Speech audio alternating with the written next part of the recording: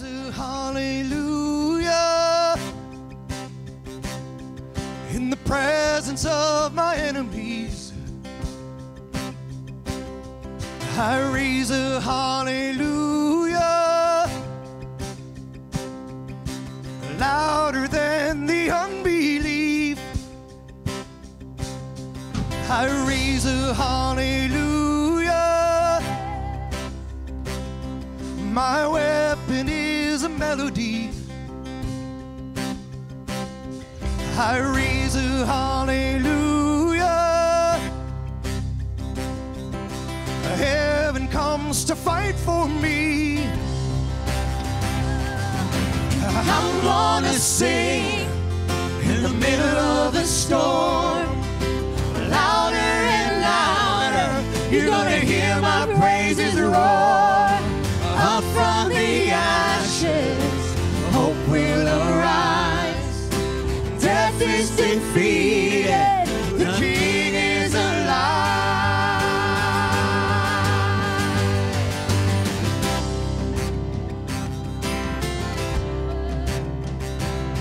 I raise a hallelujah with everything inside of me. I raise a hallelujah. I will watch the darkness flee. I raise a hallelujah in the middle of the mystery. I raise a hallelujah. Fear you lost your hold on me, 'cause I'm gonna sing in the middle of the storm, louder and louder. You're gonna hear my praises roar. Up from the ashes, hope will arise. Death is defeated, the King is alive.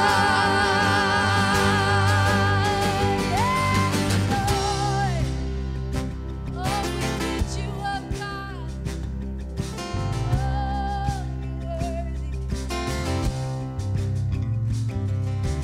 Sing a little louder.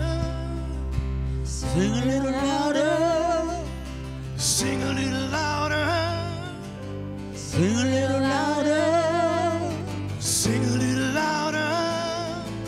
Sing a little louder. Sing a little louder. Sing a little louder. Sing a little louder. in the presence of my enemies. Sing a little louder. Oh, louder than the unbelief. Sing a little louder. My weapon is a melody. Sing a little louder. And heaven comes and fights for me. Sing a little louder. In the presence of my enemies. Sing a little louder. Louder than the unbelief. Sing a little louder. My weapon is a melody. Sing a little louder. And heaven comes and fights for me. I'm gonna sing in the middle of the storm, louder and louder. You're gonna hear my praises roar. Up from the ashes, hope will arise. Death is defeated, the King is alive. I'm gonna sing in the middle of the storm, louder and louder. You're gonna hear my praises roar. Up from the ashes, hope will arise. Death is defeated, the King is alive. Raise a hallelujah. I raise a hallelujah. I raise a hallelujah.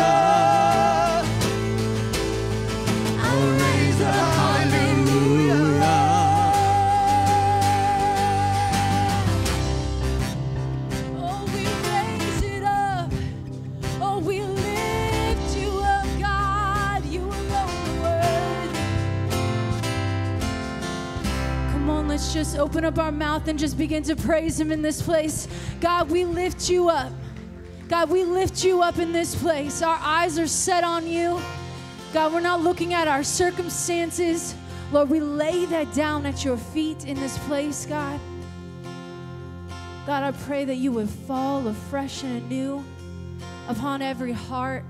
God, that they would have a sense of your voice speaking to them clearly. God, would you come and move in this place? We welcome you. You are welcome here, God. As the Spirit was moving over the water, Spirit, come move over us. Come rest on us. Come rest on us. As the Spirit was moving over the water, Spirit, come move over us. Come rest on us. Come rest on us. Come down. Spirit, when you move, you make my heart pound. When you feel the room, you're here and I know you are moving.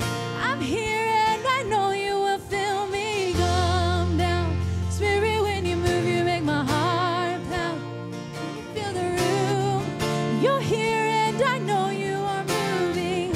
I'm here and I know you will fill me. Come and fill us up with your presence, God. Oh, as the Spirit was moving over the water, Spirit, come move over us. Come rest on us. Come rest on us. As the Spirit was moving over the water, Spirit, come move over us. Come rest on us. Come rest on us. Fire and wind, come and do it again. Open up the gates of heaven on it. Come rest on us. Come rest on us. Fire and wind, come and do it again. Open up the gates of heaven on it. Come rest on us. Come rest on us. Come down. Spirit, when you move, you make my heart pound. When you feel the room, you're here and I know you are moving. I'm here and I know you will fill me. Come down. Spirit, when you move,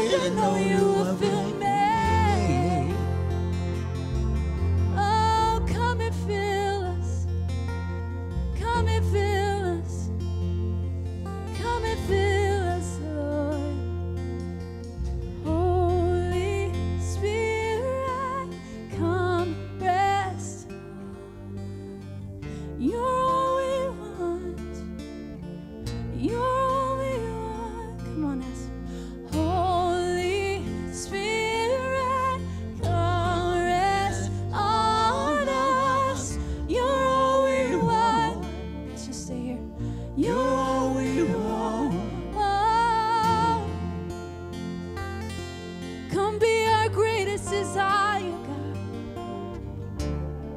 Come burn away the dross so that all we want is you, Lord. Set our hearts ablaze. Set our hearts ablaze. Come on, let's make this our heart cry. Say, Holy Spirit. Holy Spirit, come rest on us. You're all we want. You're all we want. Holy Spirit, come rest on us. You're all we want. You're all we want, Lord.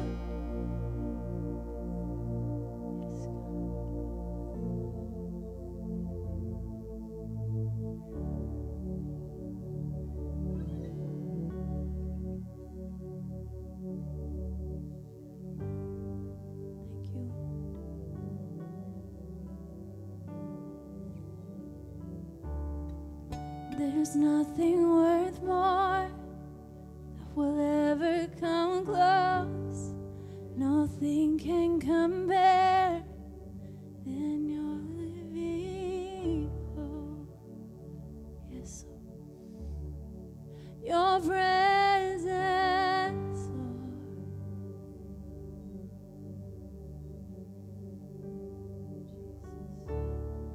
I've tasted and seen of the sweetest of loves, where my heart becomes free and my shame is undone. Right here with you, in your presence,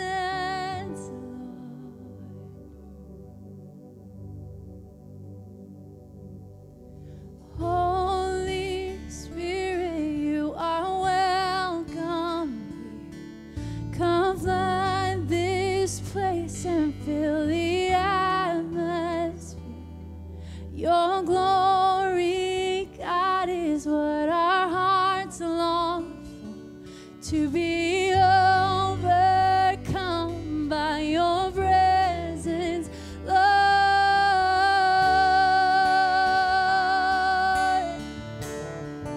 By your presence, Lord.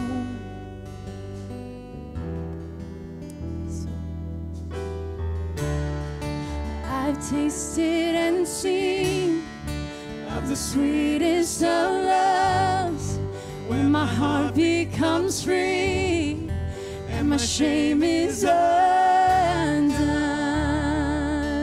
Oh, in your presence, Lord. Holy Spirit, Holy Spirit, you are welcome here. Come flood this place and fill the come and fill the atmosphere. Your glory, God, is what our hearts long for, to be overcome by your Holy Spirit. Holy Spirit, you are welcome here. Come flood this place and fill the atmosphere. Your glory, God, is what my heart longs for, to be overcome by your presence, Lord.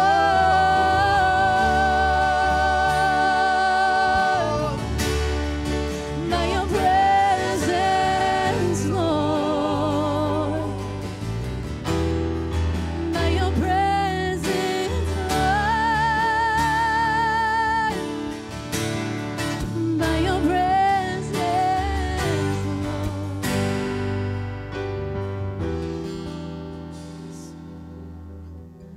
Let us become more aware Of your presence, let us experience the glory of your goodness. Let us become more aware of your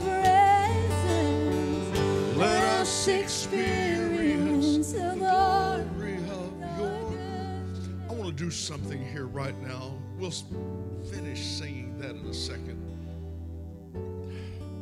But I just feel like the Lord wants to heal some people today.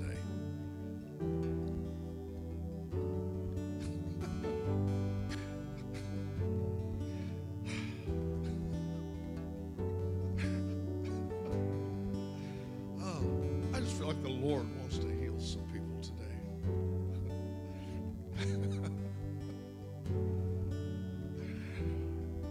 You know, the one guy came to Jesus and said, Lord, if you will. And he said, I will. I will. If you need healing today, we're going to sing. We're going to continue to worship for a few moments. I just want you guys to say, come stand up here with me. Linda, come up here. We're going to pray for you.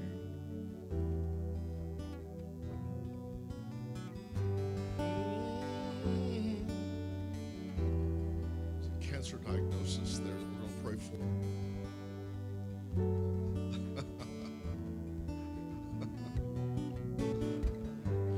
Oh, your friend, okay. Absolutely.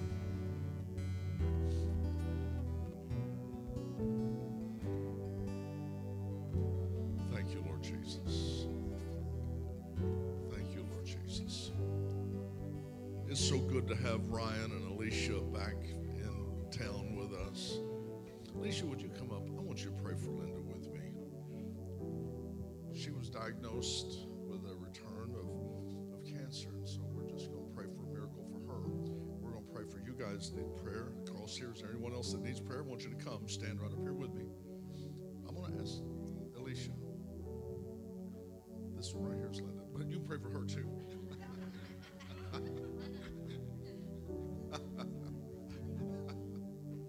I want some believers that's just going to come and stand up here with us.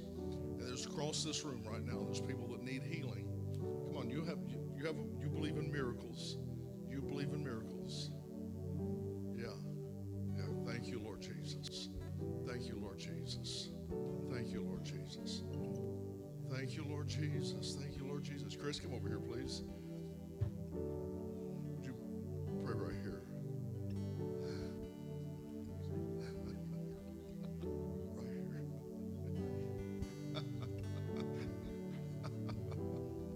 Oh, Spirit of the Lord in this place. Thank you, Lord Jesus. Thank you, Lord Jesus. Come on, there's several people coming up here. Those of you that know how to pray, I just want you to come and join your faith with them right now. Come on, you see someone standing by themselves. Don't you let that happen. Go minister to them. In the name of Jesus, in the name of Jesus. Lord, we worship you. We worship you. We worship you. We worship you. We worship you. We worship you. Thank you, Lord Jesus. Thank you, Lord Jesus. Thank you, Lord. Thank you, Lord. Thank you, Lord. Thank you, Lord. Father, right now in the name of the Lord Jesus, we declare, Lord, that what you did at the cross purchased something for us. You purchased something for us. You purchased something for us. I thank you, Lord, that Isaiah said it like this: by your stripes we are healed. That took place at the cross. Peter came along and pointed back to the cross and said, there he purchased something for us, and by his stripes we were healed. The healing was purchased for us at the cross. And right now, in the name of the Lord Jesus, we take authority over every form of sickness, infirmity, of weakness, of disease, of brokenness in their bodies. Lord, I speak right now a miracle to take place in their bodies. Father, we embrace your word. We walk in what you said, and we declare what you said over us. And I say that healing is the children's bread. It belongs to us. We're the children of the kingdom. And Lord, we just embrace that. And I speak healing over every person in the name of the Lord Jesus. And I speak for you to be healed from the top of your head, the very top of your head, all the way to the very bottom of your feet. I speak wholeness and strength and healing and deliverance and freedom in the name of Jesus. Lord, we just declare wholeness over these bodies. We declare righteous standing wholeness to be upon every person that's here today. We curse sickness. We declare it illegal. It's illegal. It does not belong in our bodies. It does not belong in our lives. Every demonic influence, every stronghold is broken in the name of the Lord Jesus. Every spirit of infirmity is broken in the name of the Lord Jesus.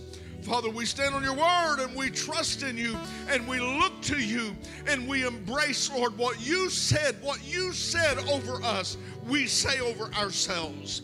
And we declare in the name of Jesus wholeness and healing in the name of the Lord Jesus. In the name of the Lord Jesus. Oh, hallelujah, hallelujah. Thank you, Lord Jesus. Holy Spirit, Holy Spirit, Holy Spirit, Holy Spirit, Holy Spirit, Holy Spirit. Thank you, Lord. Thank you, Lord. Thank you, Lord. Go ahead and continue that if you would. Thank you, Lord. Holy Spirit, you are welcome here. Come flood this place, the atmosphere.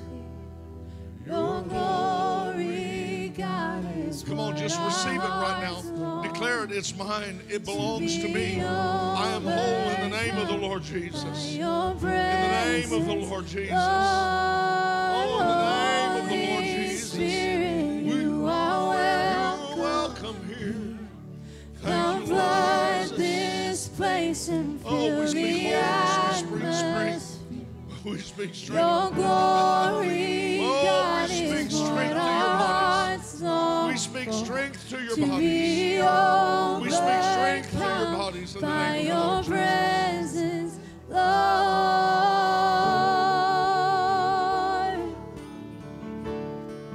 By your presence, Lord.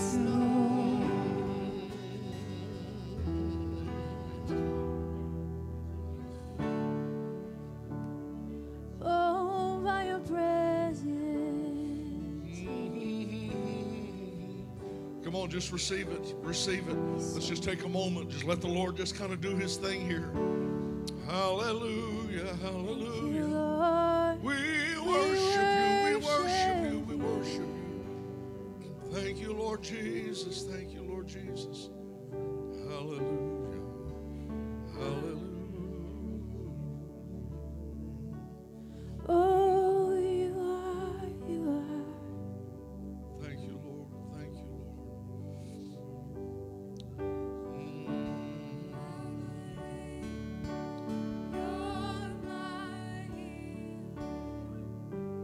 I believe you are all I need.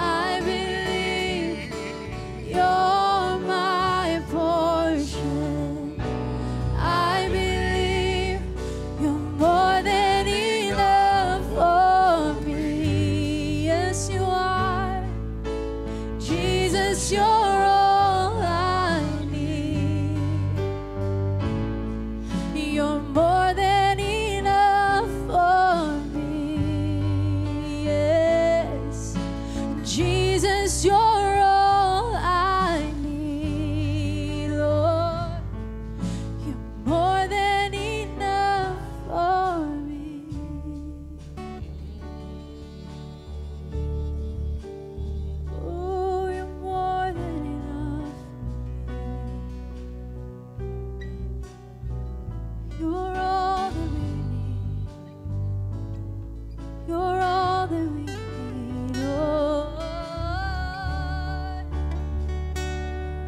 We receive your healing. We receive our portion as your sons and daughters. It's all that we need, Lord.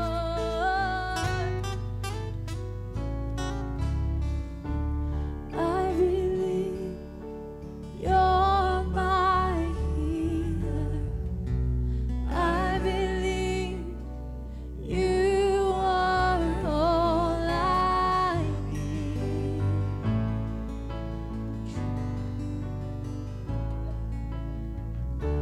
And I believe you're my portion. I believe you're more than enough for me. Jesus, you're all I need. Oh, nothing is impossible for me. Nothing is impossible, Lord. Nothing is impossible for you. You hold my world in your hands. Nothing is impossible for you. Nothing is impossible. Nothing's impossible. Nothing is impossible for you. You hold my world in your hand. I believe you're my healer. I believe you're everything I need. Yes. Oh, I believe you're my portion. I believe you're more than enough for me. Jesus, you're all I need. More than enough for me, Lord. Jesus, you're all I need.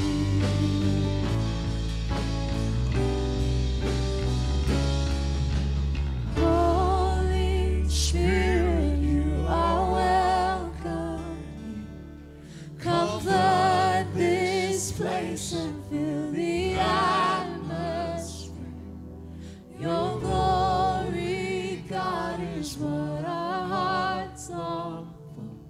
To be overcome by your presence, Lord.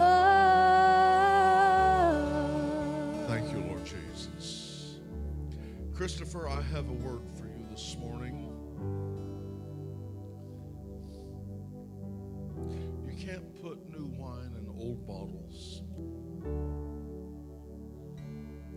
There's a certain framework that you've built around yourself and is part of you, and there's a lot of security in that. But that framework was only to be temporary. It was something that was going to sustain you until you grew to the place that it no longer fed you. And it was necessary. But the Lord is going to put it within your heart to expand the boundaries of your habitation.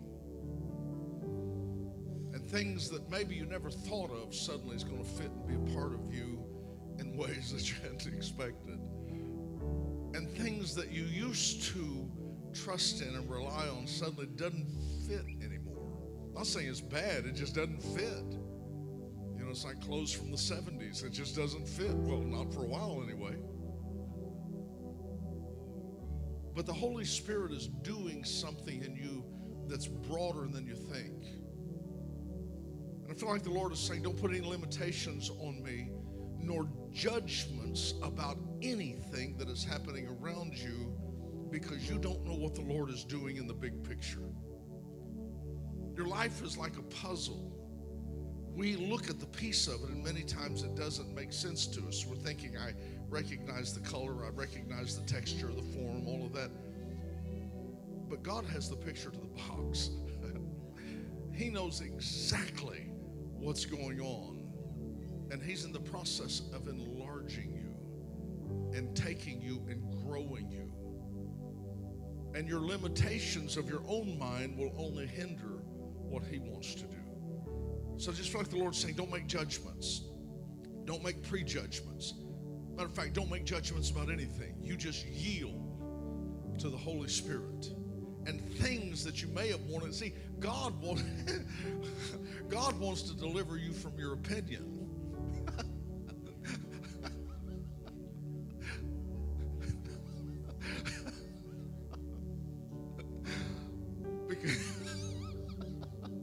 Because sometimes it's the things that we know that hinders what we don't know.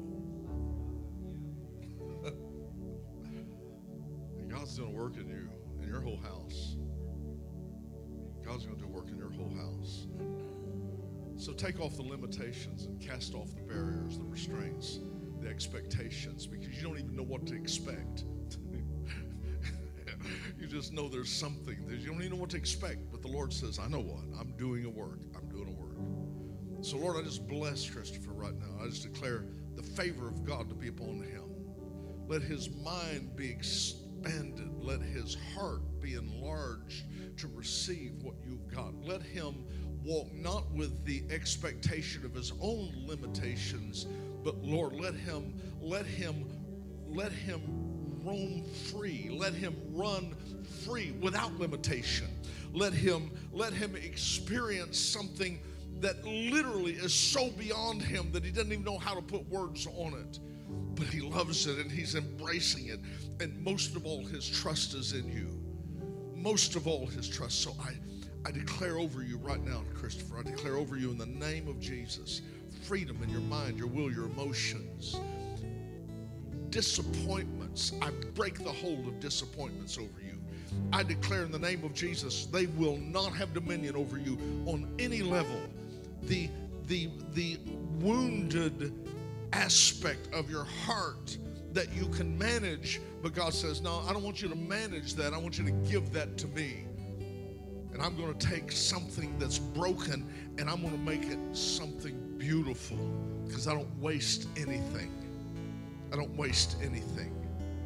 So, Lord, I just speak freedom to his mind, his will, his emotions, his heart. And I pour in oil and wine in the name of Jesus, and I declare in his heart, his mind, his will, his emotions, and his heart, his being will be restored. Lord, I just speak that over him in the name of Jesus. Lord, I just speak that over him in the name of Jesus. In the name of Jesus. Brother, would you go lay hands on Christopher?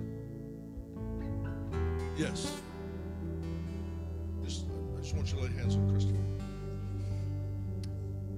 Father, I just speak right now, yes, in Jesus' name. I speak wholeness and strength. I speak the power and the peace of God.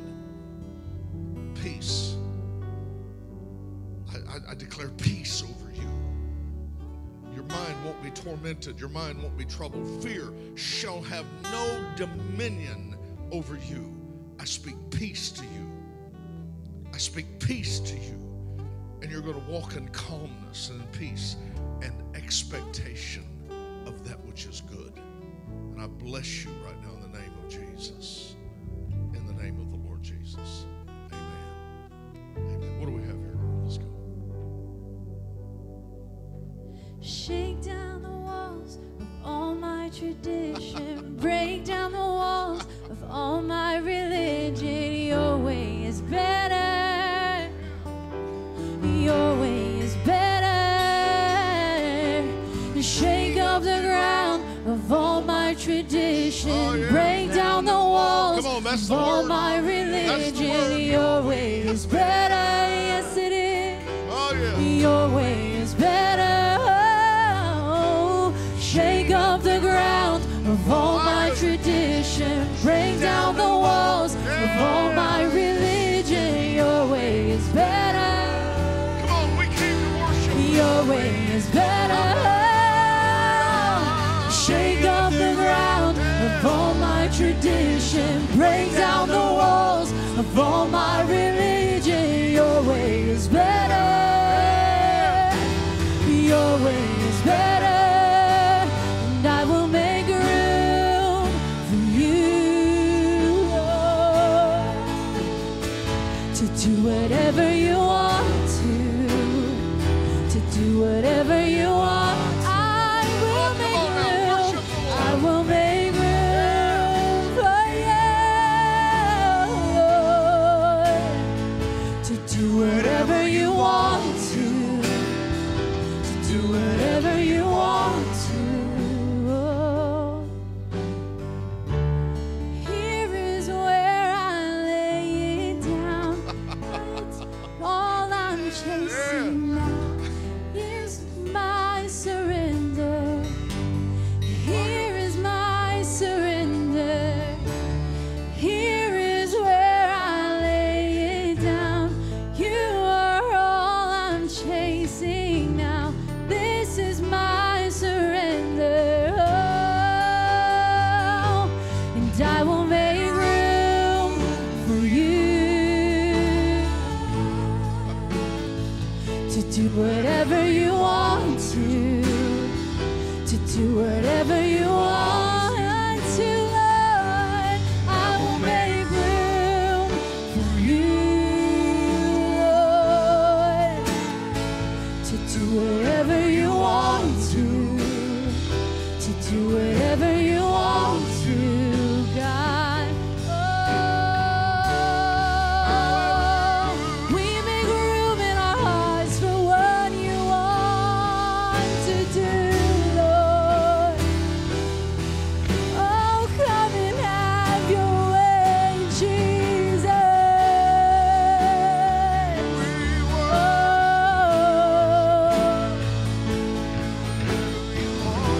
shake up the ground, Lord. Shake up the ground. Shake up the ground of all my tradition. Break down the walls of all my religion. Your way is better. Your way is better. Shake up the ground of all my tradition. Break down the walls of all my religion, Lord. Your way is better. Come on, Chris. I will make room. You sing it out. To do whatever. Do whatever. Do whatever you want to. I will make. Hallelujah. To do whatever you want to do whatever you want to. This word just comes to my heart, and I want you to just receive it. Don't be stubborn.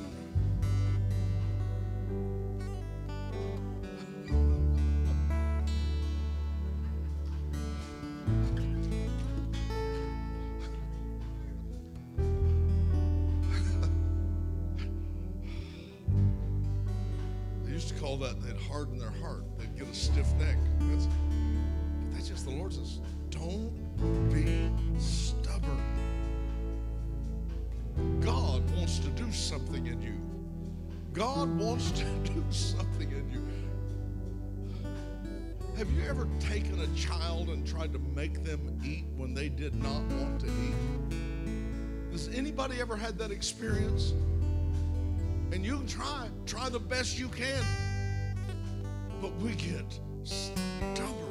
The Lord says, lay that aside right now. Lay that aside. What that means is yield. yield. What does that mean to yield? Okay, God, I give up. I yield. You're the Lord. You're smarter than I am. You're wiser than I am. And I trust in you. Okay, I don't know everything. I don't know anything. I yield to you. Lord, right now, speak to our hearts. Speak to our hearts and heal our wounds. See, that's what's happened is you become wounded and then you make opinions about that. Then you become stubborn in it. You become grounded in it and you harden your heart. Right now, I speak right now freedom to you. Let the Holy Spirit come and cover your ground and heal the ground of your heart. The hard places, the stony ground that came because of wounds, that came because of experiences. That part of my heart became hardened, and this part of my heart became hardened, and it's like a stony ground.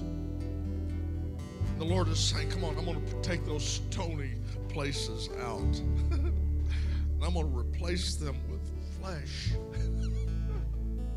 Soft, tender, yielding. Lord, I speak right now, healing from stony ground, a stubborn heart. Deliverance from that, I pray, in the name of Jesus. In the name of Jesus. Would you just reach over, join hands with somebody next to you, if you're close enough to someone. Father, right now, we yield our hearts to you, and we yield our hearts to one another. Let your presence right now cover us and minister to us, Lord. Let your glory come into this place, Lord, and touch our hearts and bring us into the place that we need to be. Lord, I love you, and I yield myself to you in Jesus' name. In Jesus' name. And everybody say amen. Take that person you got by the hand, just squeeze them till they smile. Tell them, say, oh my goodness, I love you. Would you? Oh, I love you. I love you. Thank you, Lord Jesus. Praise the Lord, praise the Lord. Thank you, Jesus. Thank you, Lord Jesus. Hallelujah. This morning we're going to bless the Lord with our giving, our tithing, our offering. If you want to, you can give electronically back in the back. But I just want you to open your hearts this morning as we worship the Lord with our giving. It's such an important part of our life as to who we are. I think that in many cases we live our life, and it's almost like because of fear, there's a tendency to live your life to yourself. There's a sense of self-preservation, which is very normal. I think that's something that is going to be a part of all of us. We'll always have a sense of, I need to take care of myself. But the nature of God is giving. The very first thing that we hear about him, it says, for God so loved that he gave. And so the giving was a reflection of something deeper on the inside. It's what we do. It's we give because we love. But we give because we trust. Somebody say, how can you trust? Because God is your source. God's my source. Now, I'm not just going around giving everything that I have away. I don't think that's God's will. I think there's discretion even in giving. Some people feel like if they get anything, they've got to give it all away. And that's not God's will at all. That's why even the tenth, the tithe, was such a small portion, because God always wants you to have enough for investment, for building, for your future. He wants to build a sense of wealth in you. But the tenth, the tithe, is set up as an acknowledgement that he's the one that brought the opportunities into your hand. And I trust him with it. And so what I do is I don't give everything I have away, but what I do is I listen to the Lord, And he'll speak to me at times. I'll be going along and God will drop it in my heart to do something for somebody, to help somebody. The Spirit-led giving is what it is. And so I have an opportunity to take the portion of what I have and be a blessing. Be a blessing. Can I just tell you this? I've said this for years. Always set aside a portion of what you have to give to the poor. That's very important to the heart of God. Very important. Always be someone who's, not everything, but set aside a portion, just a little bit, because there's somebody that you're going to run into that's having a little bit of a difficult time. And God wants you to be a blessing. The blessing of Abraham was not you're going to get a blessing. The blessing of Abraham was you're going to be a blessing. So I may be at the grocery store sometime, and there's been times when I've been up and somebody was having a little struggle. I could tell they're counting out everything, just trying to make sure they've got enough. And I just had an opportunity then to take something from what I had and bless them and give to them. We used to always, in the tolls in Oklahoma, of course, they've got them everywhere there, but what they would do is people would pull up to the toll and they would pay for the person behind them. You know, just kind of passing it on, you know, hopefully that they did that to where when the person pulled up to the window that they said, well, the person in front of you paid your toll. And it's just an act of kindness. It's just an act of being liberal. And that's an attitude. That's something that's healthy for you as a believer. And I don't want you just to trust in God. I want you to be healthy in the way you live life, and especially with your resource and your money. Money tells me more about you than anything else. And I think one of your things that you should be known as is someone you're liberal. You're someone who is a giver. You're someone who thinks of others. And so this should be part of our heart because that's the heart of God. Okay, so this morning, what we're going to do, though, is we're going to acknowledge who the Lord is in our giving. And that's when we bring the tithe. And so we'll have an opportunity for you to bring it up to the front, or you can do it electronically. Bill, this handsome man here, right in the hallway, he has an envelope. Those of you that need one, he'll take care of you. Okay? Thank you, Bill. And electronically, we've got it on both sides. And so those of you that want to from there. So, Father, we want to say thank you for the privilege we have. Help us, Father, just a little lesson concerning our stewardship and a little lesson about giving, Father. I just pray that we'll always be givers, that we'll always be reaching to the poor, that we'll always be reaching to those that are less fortunate than we are. And so, Lord, just bless this congregation. Thank you, Father, for the liberality that they have. They've been this is a good church. This is a good church. And, Father, we thank you for it. And we just bless you in the name of Jesus. And everybody say amen. So if you would, stand to your feet like you can stand to anything else. I don't know why we always say things like that. But stand, and if you will come and bring your tithing, your offering, and you can also do it on your phone, your smartphone. You can do that if you have a phone app.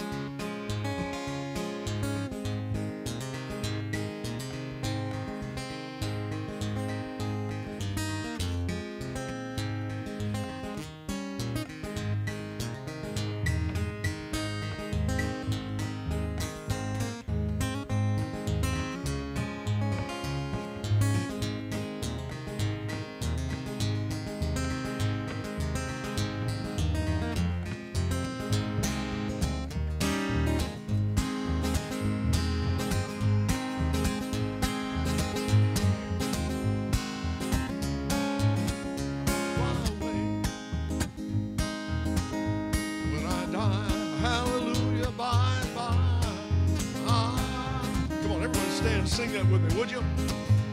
Oh, I'll fly away, oh glory, I'll fly away. When I die, hallelujah, bye. Come on, we got to do it again. I'll fly away, oh glory, I'll fly away.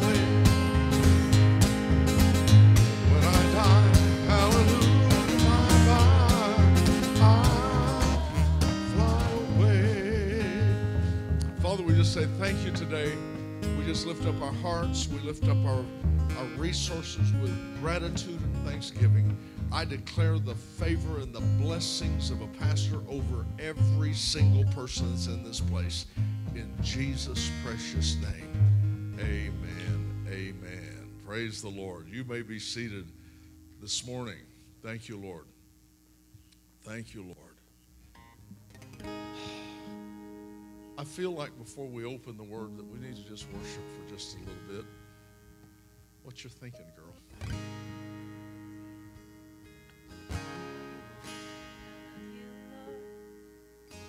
For your mercy failed me. All my days. Let's all stand this morning. Have been held in your hand from the moment that I wake up until I lay my head. I will sing. Come on, can we just take of a the moment? goodness. Let's just take a moment. Just rest in that, would you, for just a moment? All my life you have been faithful.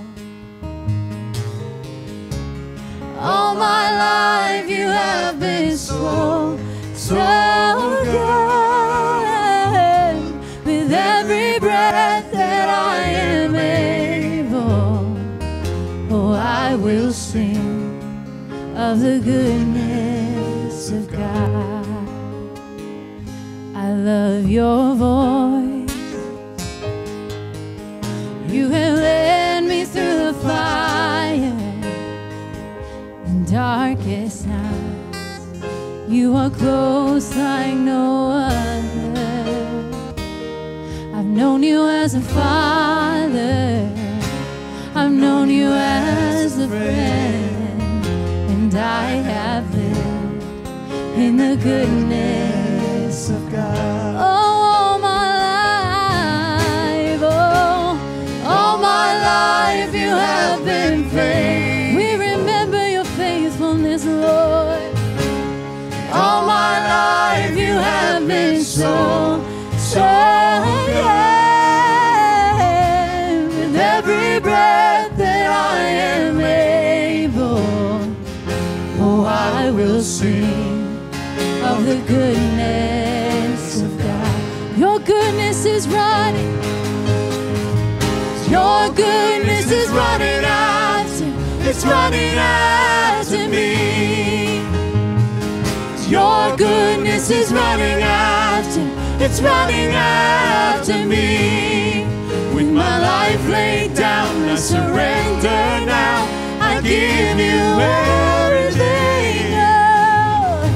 Your goodness is running after. It's running after me. Say your goodness. Your goodness is running after. It's running after me. Your goodness is running after. It's running after me. With my life laid down, I surrender now.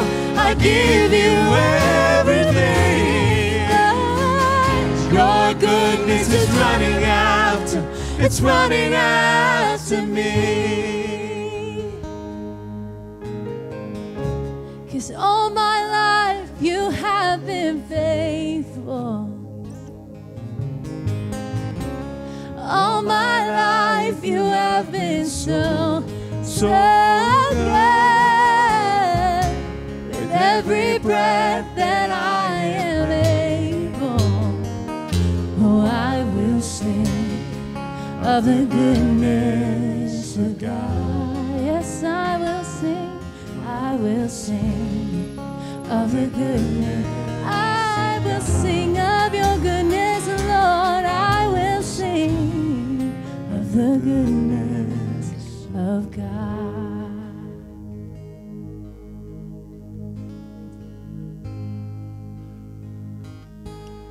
God, I look to you. I won't be overwhelmed.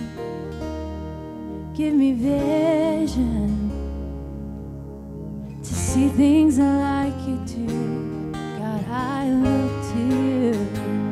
You're where my help comes from. Give me wisdom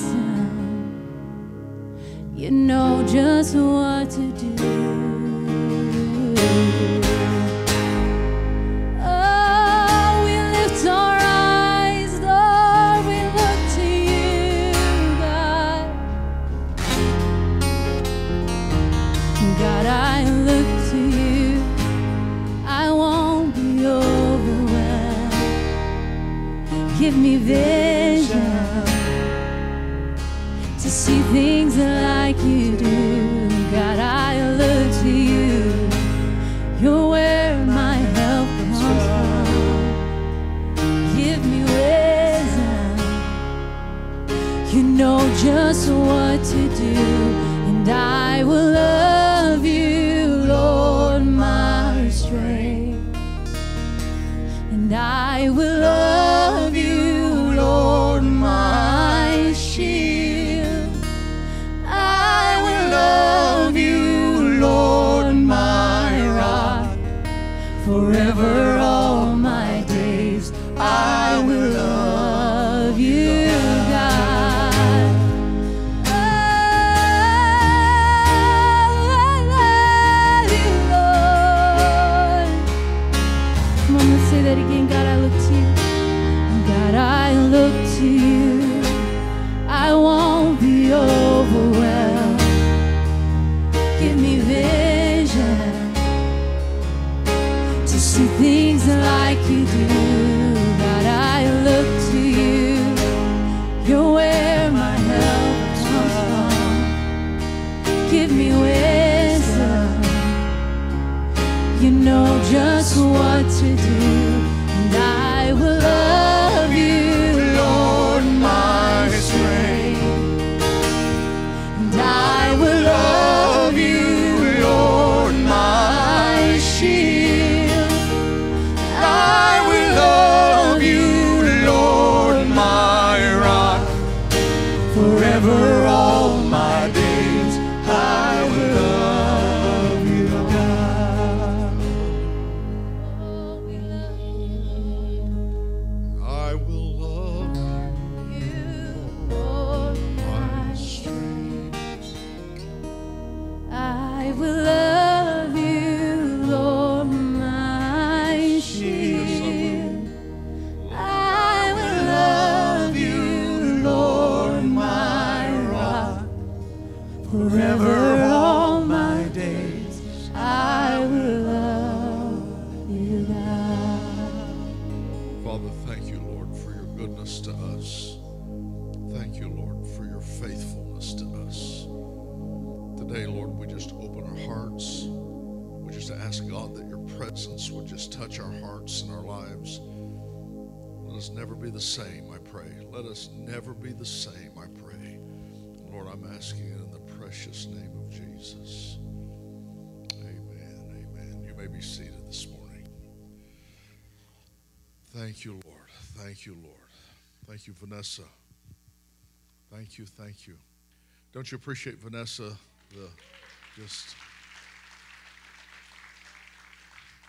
She drives in from Dallas area, but I feel like the Lord wants her to live here. What do you think? I have no shame.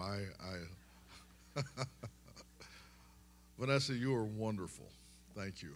And as all of the wonderful team that we have, I'm very thankful for what God's given us and all of our music. You know, I was thinking of, I guess I need to address real quickly. We've got a lot of exciting things happening in the world. Did you notice that? Anybody notice this last week? We've had a few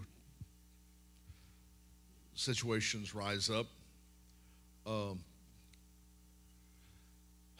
Trips to Israel are going to be real cheap here for the next few days. Those of you that want to go with us.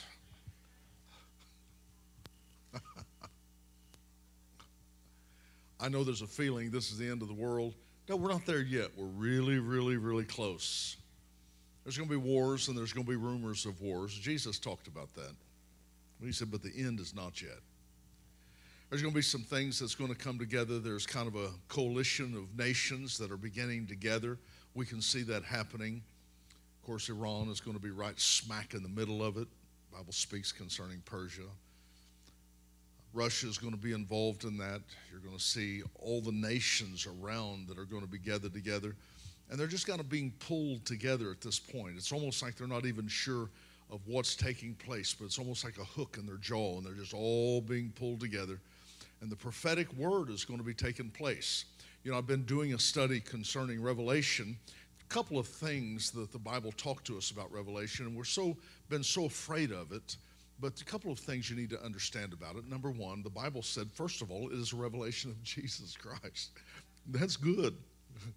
And secondly is the fact he said, blessed is the man that reads this. And so we're blessed because we read this. Now, I know there's going to be some turmoil. There's going to be a couple of years where it's going to get kind of difficult. But the reason is because the Bible's speaking. I don't know whether you know it or not, but Satan has had authority in this earth for a long time. He usurped that authority from Adam. Remember when he talked to Jesus on the Mount of Temptation? He told him, he said, if you'll bow down and worship me, I'll give you all these things, for they have been given to me, and I'll give them to whoever I want. Well, Jesus didn't argue with that. That was a true fact. He obtained that authority. He obtained, and his root system has just grown through the media. It's grown through government. It's grown through just about every area that you could possibly think of. And so what's happening is as we begin to look in the book of Revelation, we see there where the Lamb takes the scroll out of the hand of him that sits upon the throne. Now, what is that scroll? It's the title deed to the earth. And he opens it up and he crushes all that authority that Satan has in every area. When he finishes, it's going to be ground to powder. And it's going to be rough on the kingdom of darkness. But I promise you that the kingdom of light shines. And let me just tell you something. We're not losing anything in this battle. Jesus Christ is Lord from the very beginning to the very end. There's no question concerning the authority of his lordship. Now, we'll get into this at a later time, but I just want to say this to you. It's going to be okay. It's going to be okay. Israel is going to be fine. I saw a shirt when I was over there that said, "Don't worry, America. Israel's got your back." And that you just ain't going to hardly get smarter than those dudes over there in that little sliver of land. And it's going to be fine. There's going to be wars. There's going to be rumors of wars, but it's moving forward. And I'm just telling you something. We're at the closing moments of this dispensation. This dispensation is being the dispensation of the church, because now the church, for its whole purpose, has been to share the gospel of Jesus Christ, to be joined in, and that's where we are. But now we're at the very close of that. It's the close of what we would know as the sixth day. We're in the 6,000th year since Adam was there, and we're about to go into the seventh day. What's that? That's the millennial rest. That's the day when Jesus is going to come, set his foot on the Mount of Olives, and it's going to be awesome. I'm telling you, he's going to show up. Somebody said the big battle. There ain't going to be any battle. I'm telling you, that battle's going to last probably about 15 seconds. You know, the Bible says he's going to destroy his enemies with the brightness of his coming. What's the brightness of his coming? That's the glory that's going to come before him. That's when he told Moses, he said, you can't even look on me and live. The glory that was there, the glory, the radiance of his power and of his glory, and he's going to destroy, he's literally going to show up, and his enemies are going to be destroyed. He's going to set his foot on the Mount of Olives. That was the place he ascended. That's where he said, they said, in the same manner as you saw him taken away, he's going to come again. He's going to set his foot on that mountain. When he does, that mountain's going to split. There's going to be it's going to be awesome. The river's going to flow. Water's going to flow through that gap, and it's going to run right down into what we know as the Dead Sea. And the Dead Sea is going to have life in it. It's going to be awesome. I'm just telling you, when Jesus shows up, things get green. When I was over there, I was looking around at that place. I thought, it's a little bit of a fixer-upper. I'm not sure why you'd want to come here. I said, I know a few places in Texas that would be a whole lot better than this. But when he shows up, everything becomes beautiful. And I can't wait. He's our champion. On his thigh is tattooed. Those of you that don't like tats, you're going to have a bad day on that day. On his thigh is King of Kings and Lord of Lords. Oh, it's going to be awesome. When Jesus comes, when Jesus comes, everything's going to change. Everything's going to change. There's a new sheriff in town, so to speak. Oh, my God. Thank you, Lord. Wow. Thank you, Lord. I can't wait. Oh, how glorious is that day. Listen to me. You know what our prayer should be? Come quickly, Lord Jesus. That's my prayer. Oh, come quickly, Lord Jesus. It's not because I'm afraid of anything. I'm not afraid of him. You know, I remember I was just a little kid. I was like third grade, and I got kind of roughed up by a couple of fifth graders. And it was at the school. So I hooked them out of there because my brother was a sixth grader. And I went, and he walked back there to the school with me, and suddenly everybody started calling him sir. And I'd stick my head out from around him, and I'd say, yeah.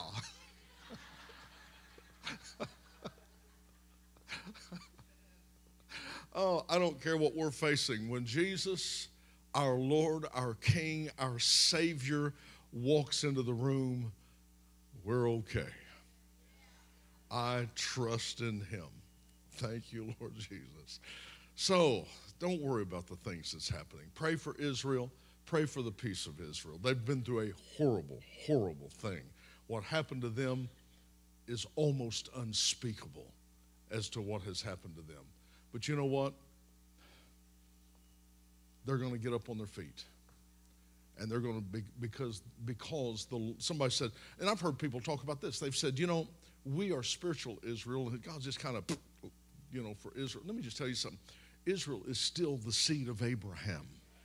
It's the seed of Abraham. Now, we have been grafted in, and I am the Bible said in Galatians 3:29, if I belong to Christ, I'm Abraham's seed and heirs according to the promise. So I'm right there in the throne with him. But I'm just telling you something.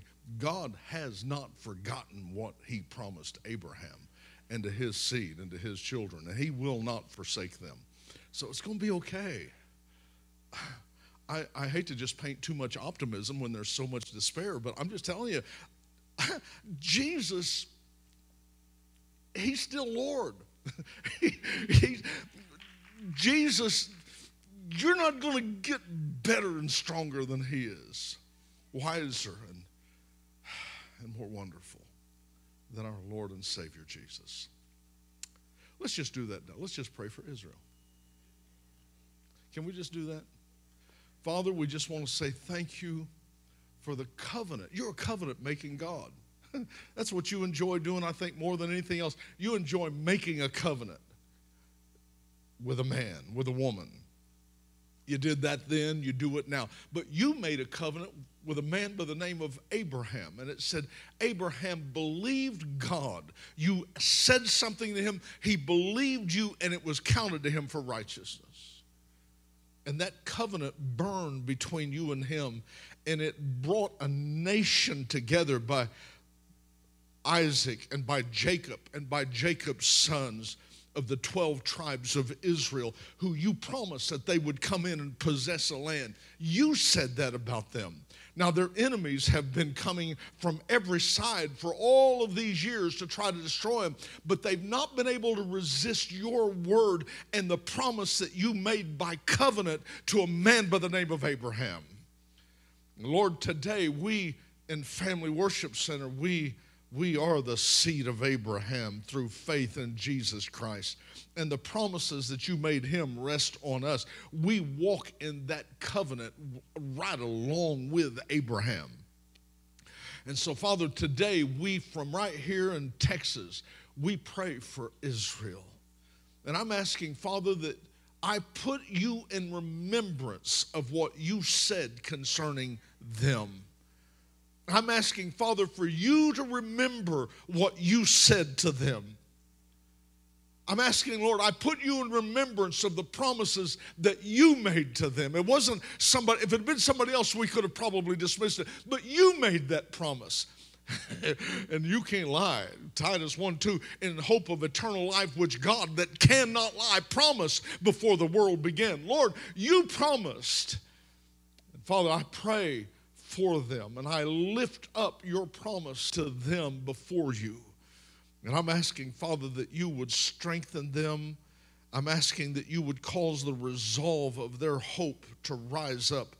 And don't let their hope be extinguished by the burning desires of the satanic forces that are around them that come to destroy them.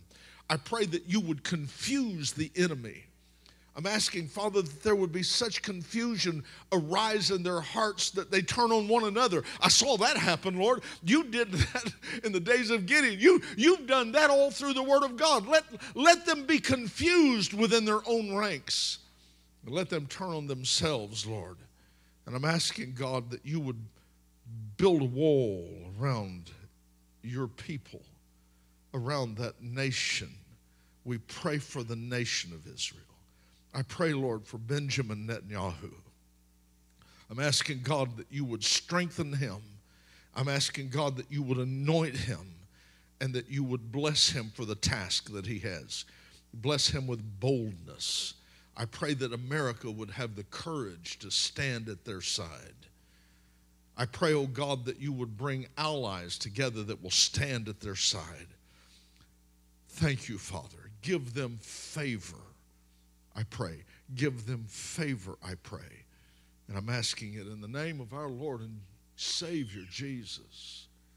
And we say thank you for it. And everybody say amen. Amen. Okay, you feel better about Israel? I do. They're going to be okay. Thank you, Lord. Thank you, Lord. We would like to put together an Israel trip, but we are going to wait until the rockets stop flying.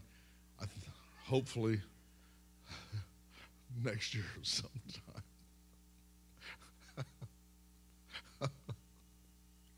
Oh, gosh. Oh, thank you, Lord. Thank you, Lord. Thank you, Lord. Thank you, Lord. Can I just give you a principle real quick? I've been thinking concerning Samson. The Bible said there in Judges chapter 13. Matter of fact, I think we can put that up there. Judges, I believe it's 13, 14. What did I have there? Yeah, 13 and 1. Let's just go over a couple of those verses, would you? It says, the children of Israel did evil again in the sight of the Lord, and the Lord delivered them into the hands of the Philistines for 40 years, an entire generation. And there was a certain man of Zorah, of the family of the Danites, whose name was Manoah, and his wife was barren and bare not. And it says, and the angel of the Lord appeared unto the woman and said to her, behold, now you're barren. We can see that, but you're going to conceive and you're going to have a son. And then he said there in verse 4, now therefore beware, I pray thee, don't drink wine, nor strong drink, nor eat any unclean thing. For lo, thou shalt conceive and bear a son, and no razor shall come upon his head, for the child shall be a Nazarite unto God from the womb, and he shall begin to deliver Israel out of the hands of the Philistines. You know, in every situation that God ever had where his people were being oppressed, he always raised up a deliverer. Always. In every situation, no matter what came, there was always a deliverer that came. Now, the deliverers are not perfect. Can I just tell you this? Samson was not perfect. Now, there's a reason why he probably wasn't perfect, was because of his mom and dad. Now, here was a man and the wife, she was barren. They couldn't have any children. And so now this, you know, I mean, stop and think about this. You've been wanting to have a child. You can't have a child. You're what the Bible calls barren. And in those days, being barren was a big deal. I mean, when you were barren, it was almost like a curse that rested upon you. Now, here this angel shows up and says, you're going to have a son. So not only were they barren and in desperate need, wanting to have a child, but now they have an angelic, a heavenly visitor that comes, over and says, you're going to have a child. Well, I'm just going to tell you something. You probably couldn't find another child that was more spoiled than Samson. His feet probably never touched the ground. I mean, of course, what are you going to do? You've got the angel that says, you're going to have a son, you're going to bear a child, and he's going to grow up, and he's going to be a deliverer. He is the promised child. He's the hope of tomorrow. Well, that's kind of how the kid grew up. And I'm sure that probably it was a situation that no one wanted to say anything to him.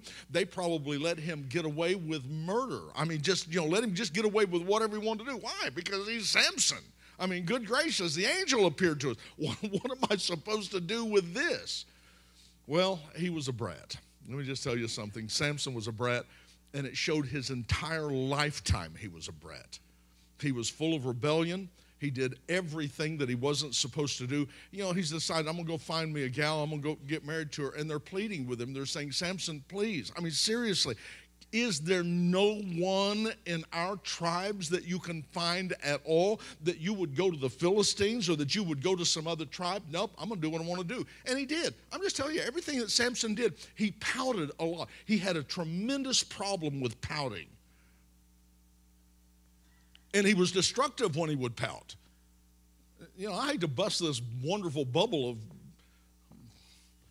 the great and mighty Samson, but he was a brat. I mean, when he didn't get his way, what did he do? He set the place on fire. I mean, that boy needed some counseling really bad. I mean, he took these foxes, tied their tails together, set them on fire, and sent them through all of the wheat, setting everything on fire. I mean, those people, no wonder they were so mad at him. I mean, he went around, he was mad because he didn't get his way.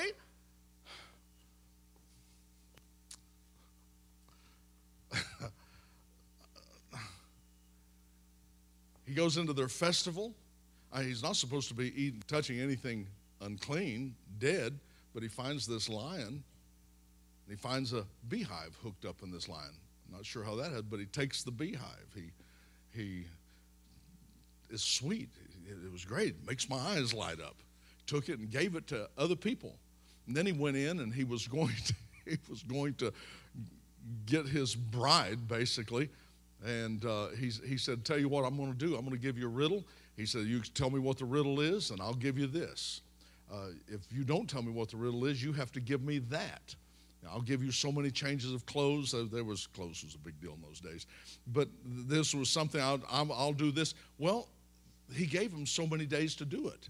And so they went to his fiance, and they said, tell us what it is, or we're going to kill you, and we're going to kill your family.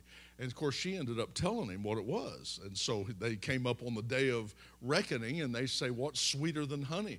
And then they talked about the carcass of the lion. And Samson said, if you hadn't plowed my heifer, you wouldn't have found out my riddle. That's King James, is what he said. That's what he said.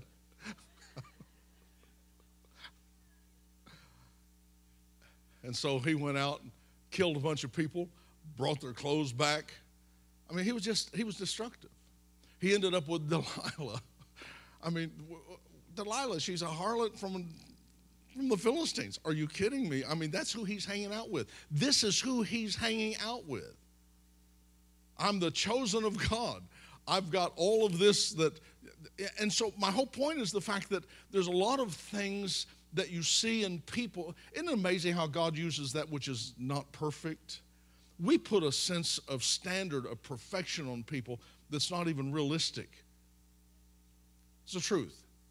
A lot of times, I heard one man say one time, he said, the church is the only army in the world that kills its wounded. Let somebody get messed up, let somebody do something wrong, and they'll turn on him with vicious passion.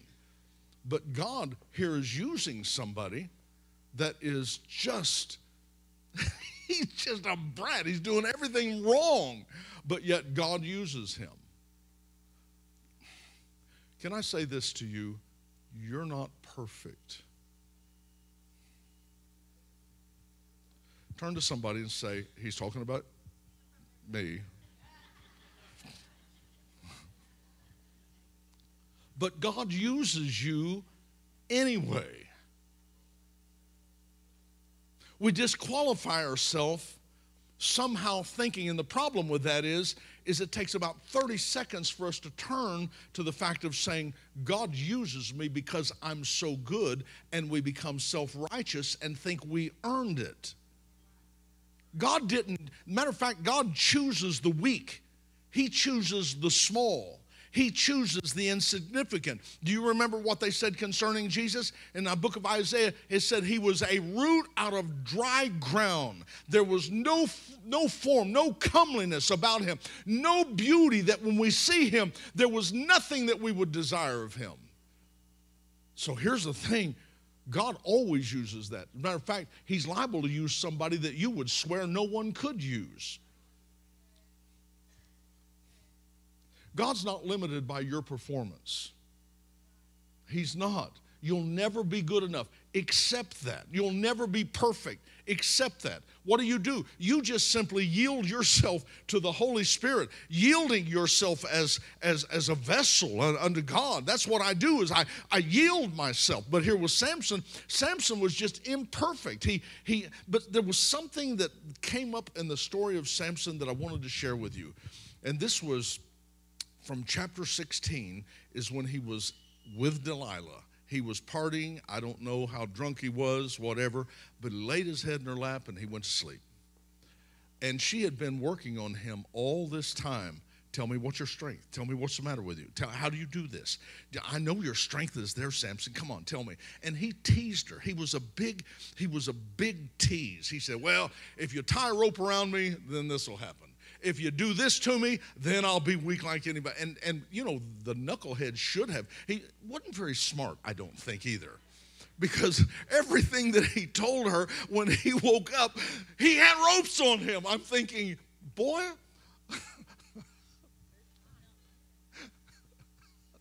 what do they say? There's your sign.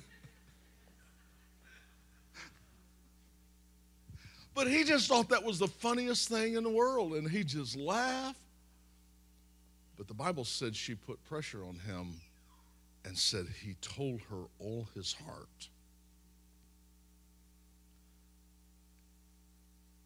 And it said, she told the Philistine, said, he told me this time. I know his heart. And here's what the Bible said. Let's put that back up there if you would.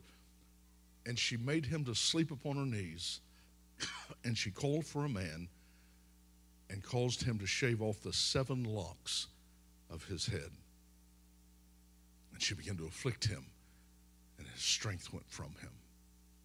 The 7 locks of his head. Now you got to go back there to chapter 13 where the Bible said no razor shall come upon his head. And so his hair was actually woven into 7 locks. He said, that's the source of my strength. Is it having long hair that did it? No, it was obedience to God and making a commitment to God and doing what God said that brought blessing into his life. And when he broke that, all of his strength went from him.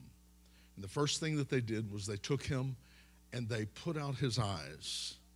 See, that's what happens when someone steps away. They lose sight of what's happening around them. They lose sight of their relationships. They lose sight of God. And said that the enemy put him at a mill grinding in a circle of what normally an ox would do. And that's what the enemy does. Satan will bring them into a place where they end up grinding in a circle. And that's what their life becomes. They're blind, they can't see. And it's so amazing because he did this. And the Bible said, but I love this. It said, but howbeit, the hair of his head began to grow again after it was shaven. Now, they just figured I could cut his hair. She actually cut his hair. I'm not even sure they realized that. But his hair began to grow again after it was shaven. I don't know how much time he spent there grinding at the mill. Probably an entire season. Probably a year. Probably, I don't know how long he was there. But there was a time then that they wanted to bring him in and make sport of him, laugh at him, the great hero of Israel. The Bible said that whenever they brought him up, he was blind. They put a child to lead him by the hand to show how weak he was, how insignificant he was. So the child leads him up in this huge Colosseum. Pillars, beautiful pillars, everything. And Samson says, where am I? And he told him. And he said, he knew the place. And he said, put my hand on the pillars.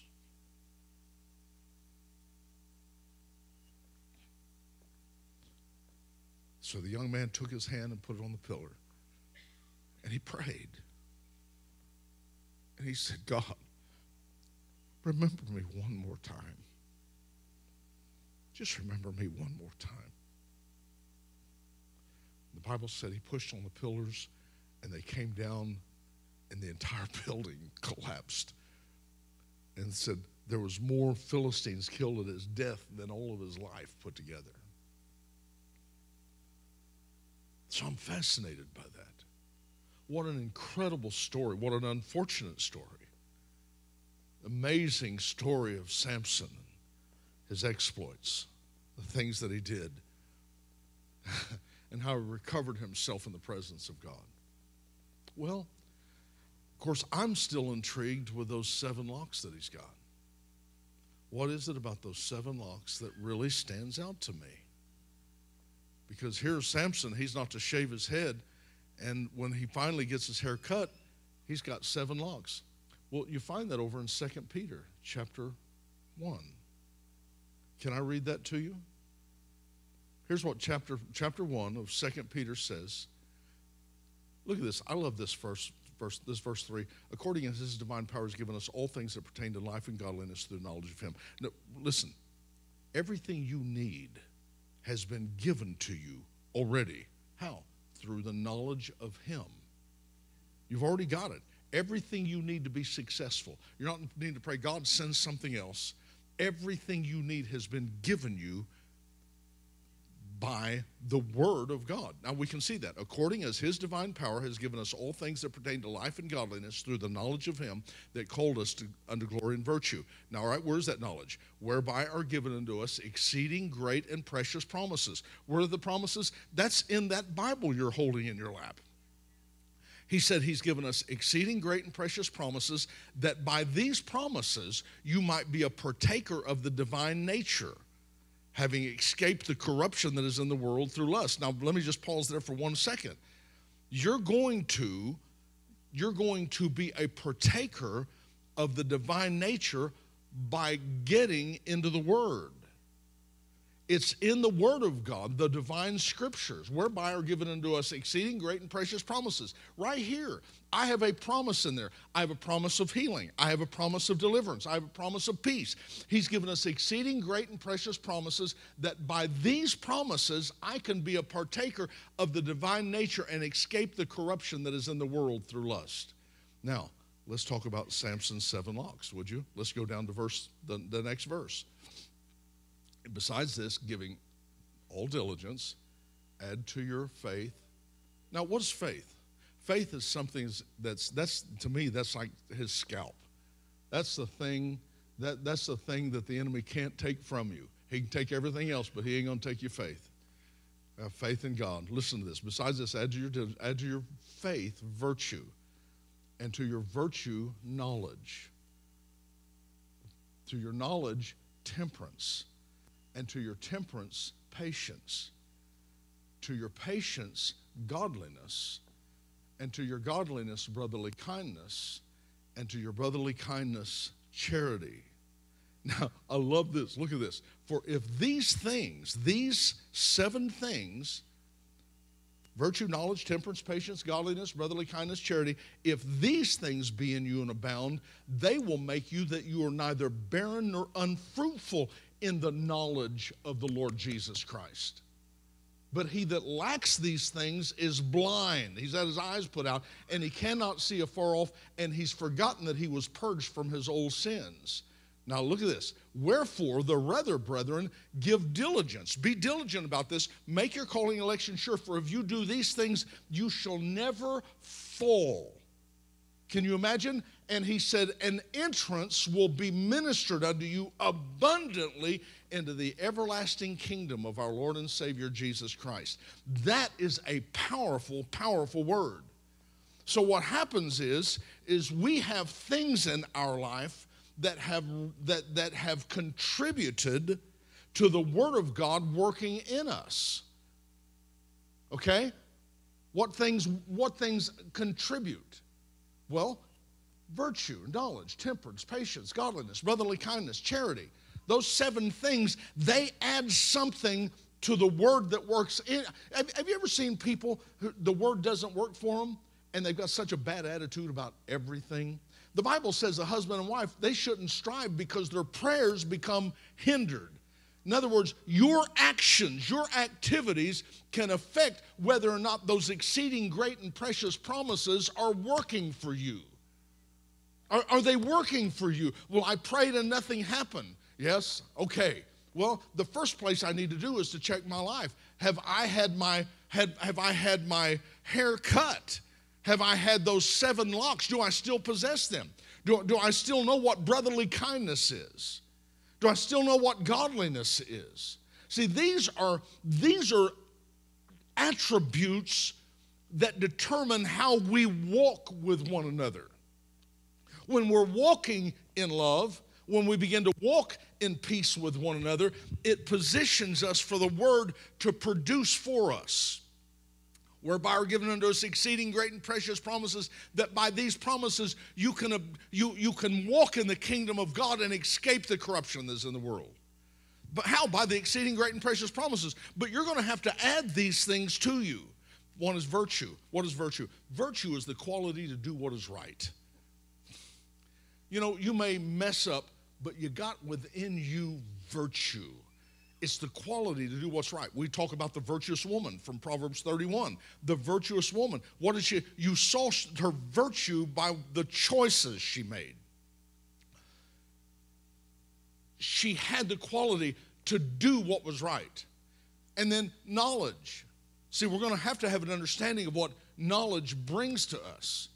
Verse 3 said he's given us exceeding great and precious promises, that by these I might be a partaker of the kingdom of God. So you got virtue, knowledge, temperance. Temperance, I love temperance. Steel is actually prepared by varying degrees of heat and cold. Tempered steel. Depending on the building you're going to put up, that sometimes they want tempered steel, something that's not going to break when the pressure gets on it. See, a lot of times we don't understand that we become so flexible. If somebody doesn't smile at us wrong, we just absolutely collapse. You're lacking temperance. You're lacking temperance. You're not holding up under any pressure. Well, they said this to me and it hurt my feelings and I'm going to quit. You need to be temperate. The Bible says, he that striveth for the mastery is temperate in all things. What does that mean? That means it doesn't matter what I face, I'm not yielding. I may bend, but I'm not going to break. I'm temperate. I'm consistent. I'm strong under the load. Then he said, add patience. Now, what's patience? I've heard people say, don't pray for patience because trouble comes. That's simply not true. That's not what the Bible says. The Bible says tribulation works patience. Patience is part of the fruit of the Spirit. He said, you got to add that to your life. What does patience do? Whenever troubles come, patience goes to work saying, God is true and his word is true, and there's nothing that I'm going to yield to that's going to bring me down. A person who's patient, their countenance doesn't change because things go wrong around them. They know how it's going to turn out. The Bible talked about, Jesus was talking about the worst tribulation that could ever come on the earth. And right in the middle of it, he said, and in your patience, you possess your soul. Patience means it's the soldier on guard that protects and defends the city. It protects and defends your mind. While your faith has gone out to the mountain, patience stays at home and guards the mind. It'll surprise you how many times you find faith and patience working together. They're actually called the power twins. So patience is very important. I see people, and that doesn't just mean, well, I'm patiently enduring this thing. No, what it means is when I'm patient, that means I'm standing strong and my countenance doesn't change no matter what comes, no matter what goes. My patience, I'm strong in patience. Then he said, add to your virtue, knowledge, temperance, patience. Well, here's another one, godliness. What separates you from the world system and how that looks? It's not being holier than thou, but there's an attitude of God that I take on myself. I embrace what is godly. I allow myself, I worry about Christians who take no thought to lifestyles that doesn't reflect him at all. And it's very unfortunate. And we don't realize how that's still a lock of hair. That's still one of the things that sustains you. So he said, then godliness, add to your godliness brotherly kindness. Dear God, we could build our church on brotherly kindness. Did you know it? People are just looking for someone to be kind to them. They are. Always looking for somebody. I've heard people say, and you know, the reputation I would love to have for our church is the fact that that's the friendliest place I've ever been. I pray that you get squeezed before you leave. We are a hugging church, and I'm not going to repent for that. I pray that that's genuine and from our heart, and that we love everybody. I don't care. And the Lord gave me this when I first started ministry. He said, the Lord spoke this to me. He said, if you're going to hug one, you have to hug them all. I knew what that meant. But see, add to your brotherly kindness, then what? Love, charity. And he said, if these things be in you and abound, they will make you that you're neither barren nor unfruitful in the knowledge of the Lord Jesus Christ. Okay, Samson, come on, you're living like hell. Get your act together. So how are we going to get our act together? It reflects through these 7 things. Where do you stand in regard to virtue and to knowledge and to temperance, to patience, godliness, to brotherly kindness, to charity? Those are the 7 locks. Did you know that virtue is usually I believe that was the first lock that was cut. Virtue is usually the first thing to go when somebody goes south. The quality to do what is right.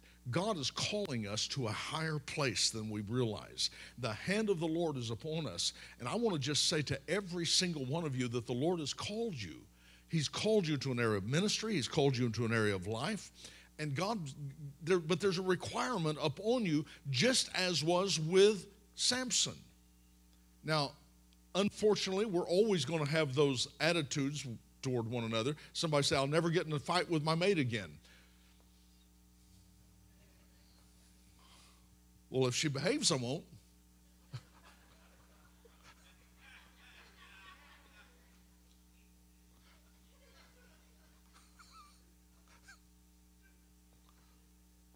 That's going to happen.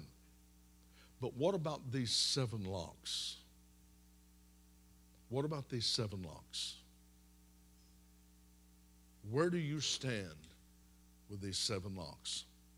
You may say, I've lost everything. I've compromised to the point that I've lost everything. You know what? The Bible said concerning concerning Samson, it said, howbeit the hair of his head began to grow again after it was shaven. Amen.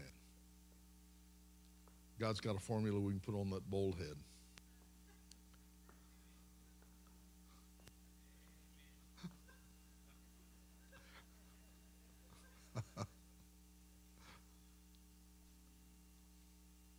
So I want you right now, I just want you to take a moment, and I just want you to absorb just a few moments the life of Samson, and then lay that over against your life. Where do you stand? Where do you stand by way of brotherly kindness? What does it take to just really tick you off? Where do you stand when it comes to temperance? Exactly where do you stand when it comes to the point of abandoning someone because they didn't do just right?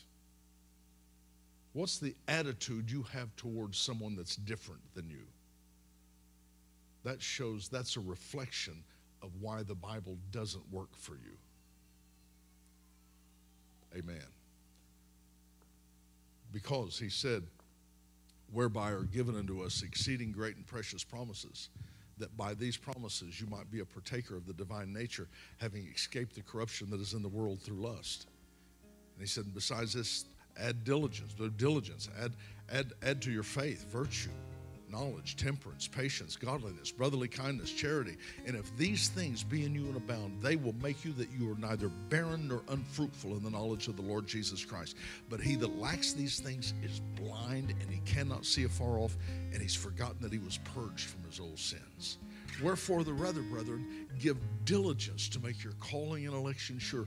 For if you do these things, you will never fall, and you will ensure an entrance into the everlasting kingdom of our Lord and Savior, Jesus Christ. How powerful that is. So this reflects to us today. So I'm just going to say right now, if you got an attitude, lose it. You got unforgiveness, let it go. Are you holding people prisoner? Forgive them. Is there something in your life that's out of order with God? Come on, we have a job to do. And we don't want to end up in a place to where the enemy has us just grinding in circles, losing out on the effectiveness of what we have been called to. So we're about to enter into some things that I believe is going to be very powerful for our church. Very powerful. I want you right now, I just want you to open your heart, because God's wanting to use you. He doesn't want you being sidelined whenever all the action's going on. You need to be right smack in the middle of it. And what we want to do is say, Lord, here am I, Lord, send me. See, God's not looking for the perfect, or he never would have chosen Peter. It's the truth. He never would have chosen Judas. He never would have chosen the sons of thunder. We're going to kill them. That's what we'll do. We'll call fire down from heaven. Really? See, we're not looking for the perfect, but we are looking for people who add virtue, knowledge, and temperance. We add that. God doesn't add that. We add that. We add that. So right now, we'll just make the decision. I'm just going to add those things. I'm going to add virtue to my life. I'm going to do what's right. I'm going to add temperance to my life. I'm not going to fluctuate because of the hot or the cold. I'm going to add patience to my life. I'm going to be consistent. I'm going to add brotherly kindness, charity. I'm going to add love to my life right now. So would you just pray with me? Father, I want to thank you for the Word of God that works in our life so graciously. As we look at the life of Samson and the important part that he played in history, Lord, we reflect on his imperfections, but see how you used him in spite of those things. And Lord, we reflect on those 7 locks and what that means to us, and how we, Lord, can apply them to our life to where we begin to walk in the perfection of your word. We pray, oh God, that we will have an entrance into the kingdom of God, and that things won't be stolen from us. So, Lord, I just bless this house. I bless this house, I pray, in the name of the Lord Jesus. And I thank you for it. In Jesus' name. Let's just sing that. Let's just sing that, would you?